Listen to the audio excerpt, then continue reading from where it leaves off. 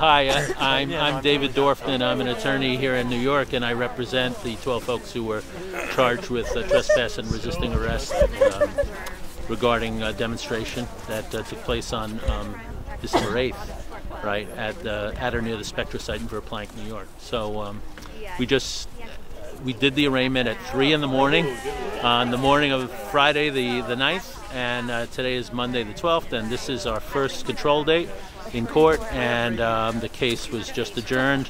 There was no offer, plea bargain offer from the DA. The judge didn't seem interested in giving us any idea what he would do with the case if we, put it in his lap. So the case has been adjourned until January 23rd, and we're filing motions to dismiss the case based on problems with the DA's documents. Very technical, very boring. I'm sure you don't want to hear about it. The good thing is that the 12 people who are charged don't have to be there in court, and probably won't have to be in court the next adjournment as well, because this judge excuses defendants when motion practice is taking place. So it's all, wizardry of the law and very secret, and nobody understands it but lawyers. But that is what's happening for the next couple of months, and then we'll see where we are. I'm hoping that we win our motion to dismiss, and that puts the DA's office in a very kind of bad position in terms of them going forward. Oh, we're in the way.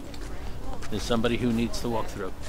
So if you have any further questions, I'm happy to answer them, unless I can.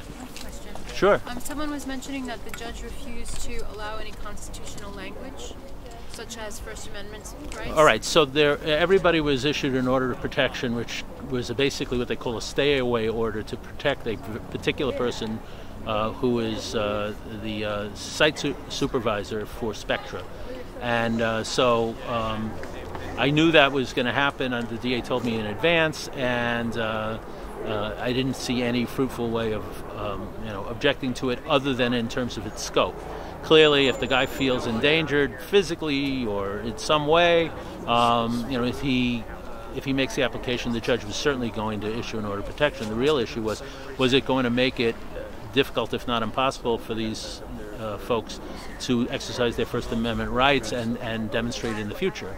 And so, if you look at the language of the order of protection, it could be construed broadly as to preclude them from, for instance, demonstrating on a public sidewalk perfectly lawfully, but within some proximity of a Spectra site, because at least allegedly this guy is site supervisor of every Spectra site in the world, which seems to me to be ridiculous. I don't believe this judge has jurisdiction to issue an order of protection that would apply outside of New York State in any event.